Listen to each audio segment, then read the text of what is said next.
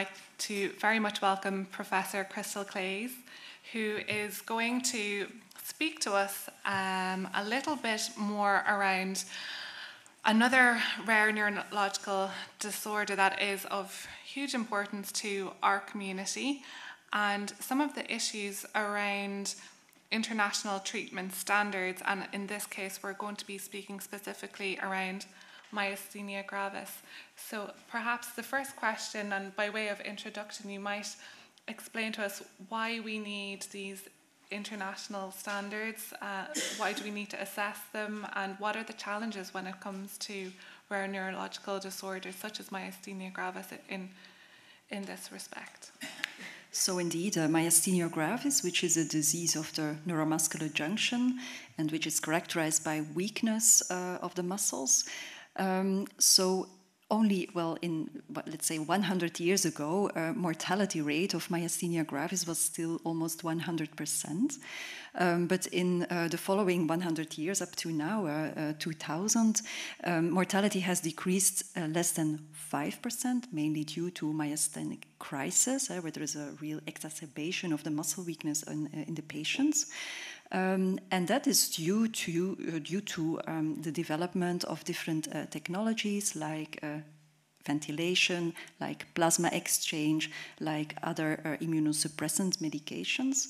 And so it's very important because it is a rare disease that we first of all get a good awareness of the disease, of course, to recognize the disease and also to have a good treatment for the disease, because this will be important for prognosis and quality of life of the patients.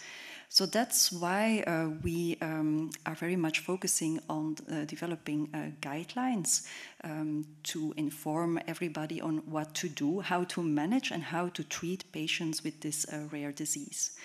And that is what I will talk about later this afternoon.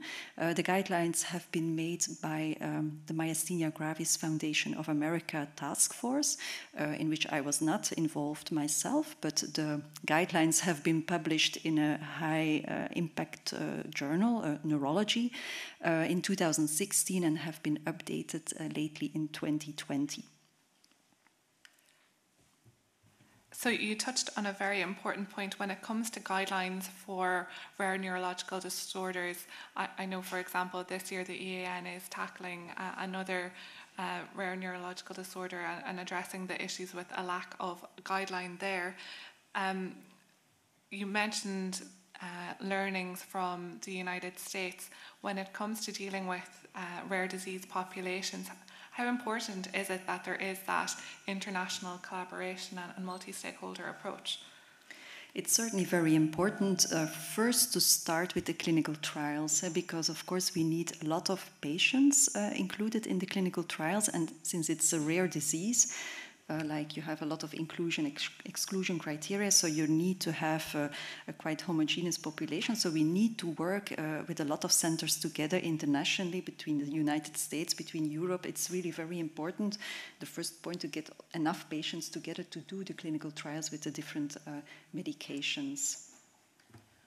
And if we were to follow on then on that topic of clinical trials and standards for protocols, for example, and outcome measures, and making sure we get the right outcome measures, because rare disease communities wait an extremely long time to be included in the discussion, and we've heard this earlier, because of the lower prevalence rates, and then similarly the lower awareness and the lower levels of funding. What can patient organisations do, or what can families affected by rare neurological conditions do to support their involvement in the design and the development of patient-reported outcome measures? And do you think that that is something that will evolve over time, or do you think, the reported outcome measures are already sufficient? I think there is still a lot of work to do on outcome measures in general, but especially also in patient-reported outcome measures. There are some studies going on, also here in Europe, where patient-reported outcome measures are being studied, especially in myasthenia and also in other diseases. So it's really very important. Of course, what could the patients do is really collaborating with us in these efforts, because of course we need the patients to further develop these outcome measures. And on that, you have just mentioned that there are some clinical trials ongoing. Would you say that there is an element of excitement perhaps for the myasthenia gravis population at present? Is there any element of hope? Can you give us any insights into anything that might be coming down the pipeline that our community could perhaps anticipate in the near future, or anything perhaps in the longer term? Absolutely. So there are quite some new medications with a new mechanism of action that are being developed, and that already in a quite far stage to be commercialized, that are the so-called FcRn inhibitors, of which some companies have a product that is already at the market or almost at the market, and they have a completely different action of mechanism of action as we know from the other immunosuppressant medications. Also, there are C5 inhibitors, also a new way of treating myasthenia. So I really think it are very exciting times for the development of treatments, of new treatments in myasthenia. So in the next few years, we will hear a lot about that. Thank you. Could I ask if anyone in the audience has any questions?